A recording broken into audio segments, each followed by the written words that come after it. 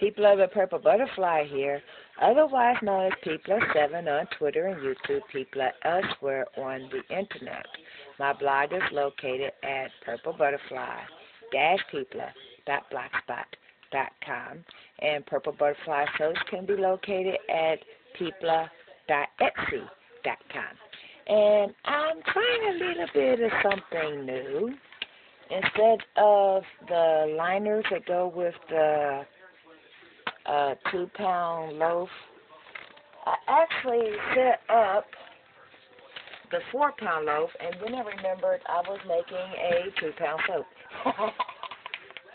So instead of adding more stuff to the batch that was already being made, I just went on ahead and set up the 2-pound loaf, except for without the, hold on, it doesn't have the liners in it. So what I did instead is I took a little hint from Debbie Thomas, where she's talking about where you take and put the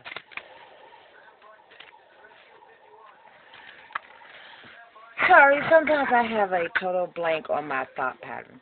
But, okay, every now and then when you use freezer paper, instead of lining it, folding it, so forth, so on, you take one and line across, then you take the other and line going under, and you get this.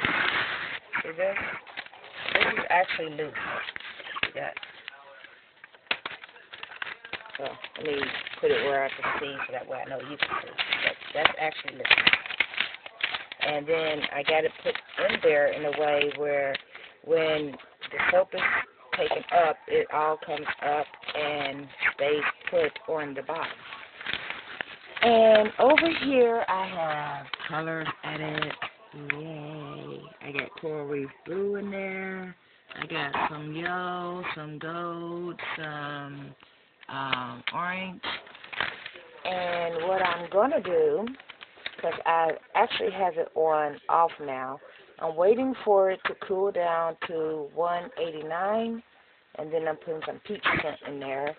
And the moment I put the peach scent in, because I'm going to go around the bottom so that way it gets under the soap, the moment I get the peach scent in, I'm going to stir it in, slap it into the mold, so that way the blue, the gold, the coral, the orange, all of that becomes a kind of a swirly thing. This has never been done before, by me anyway, so hopefully it'll come out well. If not, I'll be fixing it up, but it's all yellow, well, true yellow, neon orange, 14 karat gold, and then as a pop of color I added coral reef blue.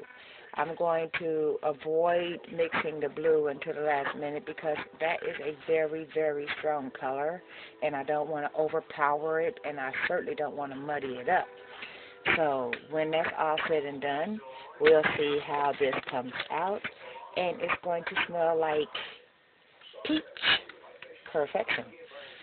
All I know is very strong, very pronounced peach scent. It's like you take peaches, cut it up, put it in a bowl, and before you eat it, the smell that hits your nose will smell exactly like that soap. It's called Peach Perfection. I love it. Anyway, hold on. I have some new glasses. They're red with lace on the side.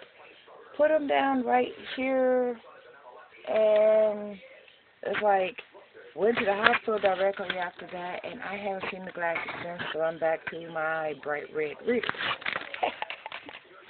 So at least I have options.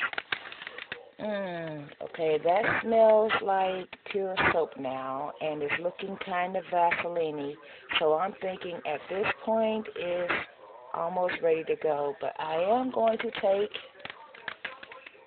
and see what my thermometer is at right now, and if it's at the right temperature, then the next time you see me, I'll be showing you the new soap.